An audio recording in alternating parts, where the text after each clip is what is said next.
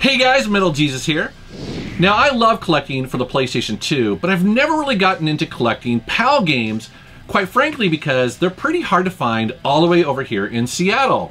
Well, thanks to a viewer on my channel who lives in Finland, they donated a stack of PAL games that we never got in North America, and I want to share those with you today because there's a bunch of really interesting stuff in here that I'd never seen before, and it covers almost every genre. So let's take a look.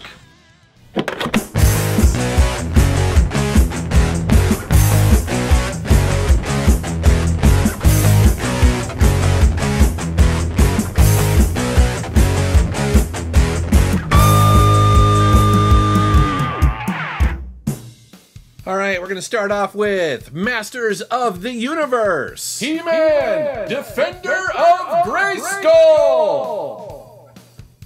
So I guess this is a sequel to a Game Boy Advance game that we got back in 2002.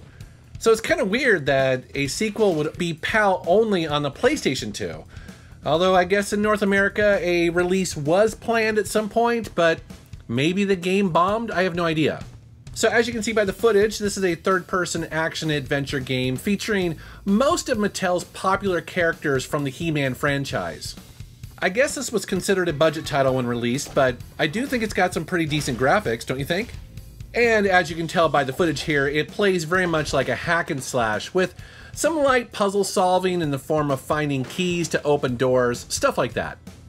It's got some pretty simple controls, which has you bringing the beat down on all sorts of baddies, but you do unlock and learn additional combos as the game goes on.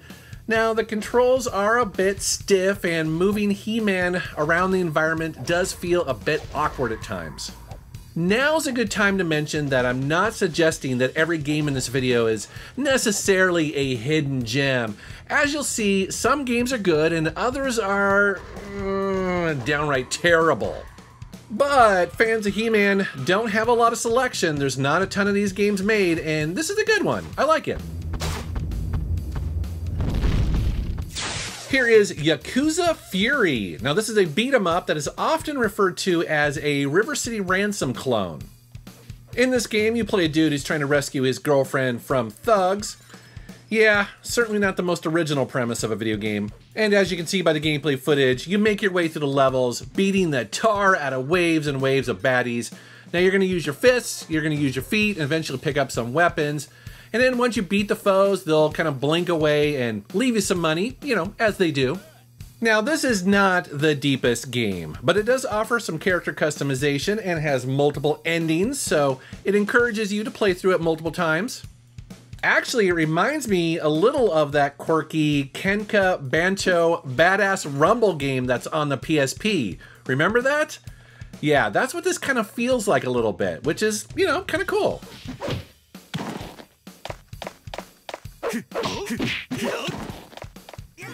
Here is Glass Rose. So this is an adventure slash survival horror game that also came out in Japan.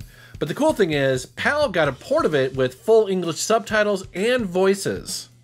You play a modern young guy who travels to a mysterious mansion with your lady friend and end up warping back to 1929 in an attempt to solve a murder mystery that seems to span a couple decades. This game feels very much like a traditional PC adventure style game, including the ability to control the pointer like a mouse, although in this case you use the thumbstick, and then you select objects around the room to further the story, plus you'll pick up objects you need to solve puzzles and help provide clues as to what the heck is going on.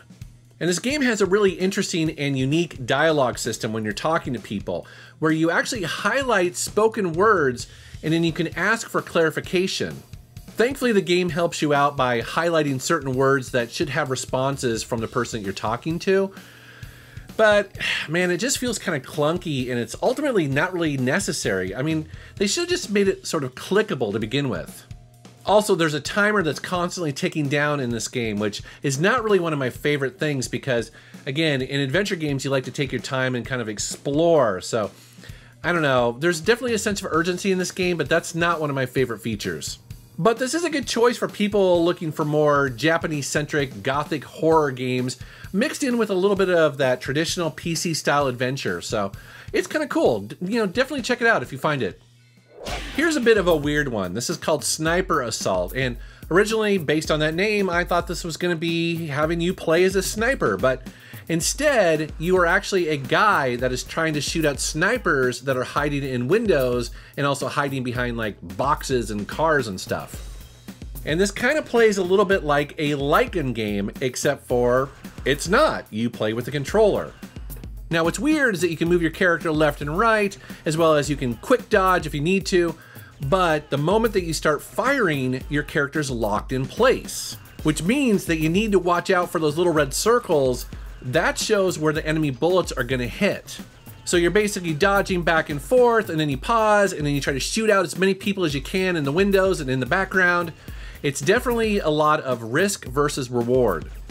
Originally, I thought this game was pretty dumb when I first started playing it. I really did, but you know, as I started getting into it and started going through the levels, actually, I kind of got the hang of it.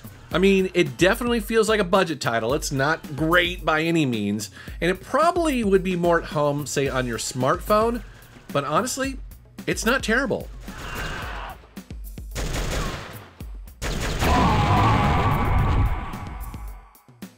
Ah, yeah, love these games. Okay, so this is 1945, 1 and 2, and these are two excellent, I mean excellent arcade shoot-'em-ups.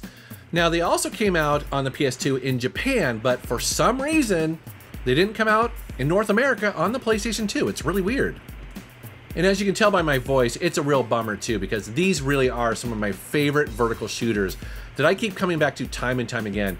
They're very enjoyable. I mean, they got great graphics, really tight controls. Also, they have multiple difficulty levels, which is great because anybody can have fun with these games, regardless of your skill level. Eventually, we did get this compilation just recently on the Switch. So if you have a Switch and you want to play these games, I highly recommend that you pick up that version, you know, if you're not collecting for the PS2.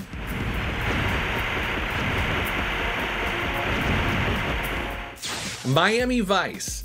This seems so weird to me that PAL Territories got an official Miami Vice game based on the popular 1980s show, not the modern remake. I mean, this show was huge in North America. I remember watching it as a kid, yet this game never came out anywhere else. As you can see here by the gameplay footage, you play in the third person, and it's very much a cover-based shooter. I would compare it to, say, the Siphon Filter series. And since it is based on the classic TV show, you got Tubbs and Sonny Crockett here, as well as the rest of the gang. Right off the bat, some of the complaints I have about this is that the controls are just very clunky. Also, controlling the character is very slippery. But you'll see here that the graphics are pretty decent, although I never actually got past the first level because I kept dying. So if you've made it further in this game, please let me know if it's worth the time or not. Also, I need to know if Phil Collins' "In the Air Tonight" song is in this game, because that's really important. Space Invaders Invasion Day. So here's a game that we technically did get, but we just didn't get it on the PlayStation 2. We got a version on the GameCube, but I wanted to include it in this video because technically we didn't get it on the PS2 and not everyone has a GameCube. This is a modern update to the classic Space Invaders arcade game that we played back in, what was it, the late 70s or early 80s? But now there is a full story mode and obviously, as you can see here, much better graphics and technically a third-person view. Like the original, there are waves of enemies to shoot, but basically the gameplay is pretty much the same, although as you can see, the graphics are definitely much improved. Now, I know what you're thinking, and I thought the same thing too. This game looks kind of lame, it might be kind of boring, but trust me, when you start playing this game and getting through some of the initial levels, the enemies get really varied in their attack patterns. For instance, some of the enemies will rush you, some of them will take multiple shots to kill, also some will dodge your attacks, and the game starts mixing in those different types of enemies, so you really have to stay on your toes. But I'll be honest, I mean, this is kind of a tedious game, very much like the original arcade version. It's going to be cool for some people and maybe not so much for others, but I do think it is a nice update if you like some of those simple arcade shooters from the 80s. Definitely check it out.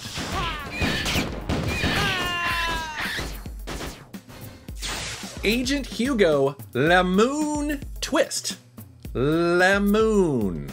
So I'm going to be completely honest, here is a game character that I had not heard of before, and when I started working on this video, I was quite surprised to learn that this Hugo character, who I guess is a troll, I have no idea, but I guess he's super popular around the world with over 30 video games under his belt so far. I mean, where have I been? This particular game is the first one I've ever played, and it looks and plays a lot like the first Crash Bandicoot games, kind of where you're running along a 3D path, jumping over pits and exploding boxes, plus you're attacking critters that want to hurt you. And in this game, you're collecting lemons, or maybe it should be lemoons.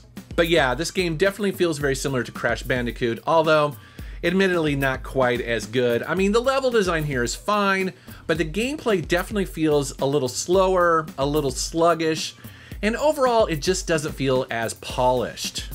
It's not a bad game, but it's not great either. Here is Evil Twin Cyprien's Chronicles. Cyprien? I hope I'm saying that right. This game was originally developed and announced for the Sega Dreamcast, which is kind of cool, but ultimately it never came out there, so instead it eventually made its way to the PlayStation 2 in PAL territories. You play a grumpy and kind of emo orphan that finds himself summoned to a strange world to help his friends solve some mysteries of some kind. Honestly, this intro went on and on and on. I ended up spacing out, I'm gonna be honest with you.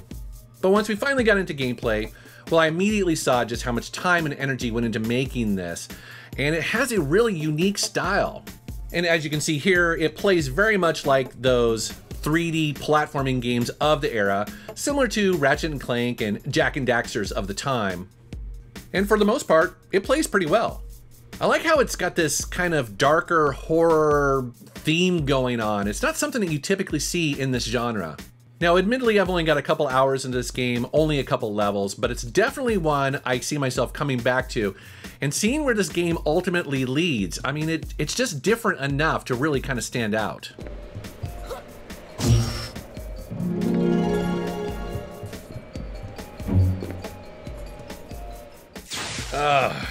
Okay, well, remember in the beginning of this video when I mentioned that some of these games aren't necessarily hidden gems or games that I would recommend you check out? Well, how do I make this any clearer? Please don't, for the love of God and all things holy in this world, do not buy this game. Now, let me be clear, I don't mind the occasional budget title. Sometimes there's a lot of fun to be had with a game that only costs a few bucks and you get a laugh or two and then you just kind of move on with your day. This is not one of those times. This game sucks. If you're not familiar with Little Britain, it's a popular British comedy TV show, one that I've seen a couple episodes, and it's definitely, you know, it's got some funny moments. And this game here is a series of mini games, I guess, based on that.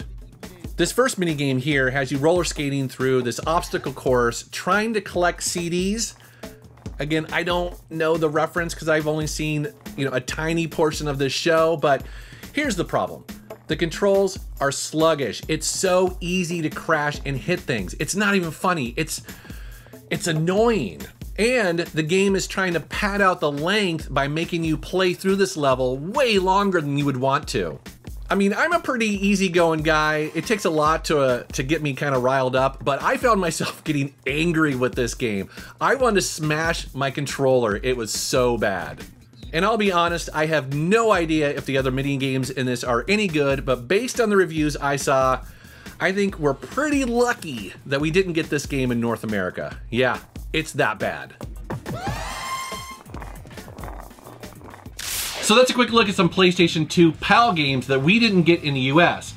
Now, I actually have a bunch more to show you, an entire other stack. So if you like this video and you want to see more, please let me know down in the comments below. Also, I want to give a huge shout out to my buddy Reggie. I borrowed his PlayStation 3 test system, and that's the reason why I was able to play these games and also capture the footage. Also, some of the games in this video are actually his, so he let me borrow a couple of these as well. Love to know what you guys think down in the comments below. As always, I want to thank you for watching my channel. Thank you for subscribing, and take care.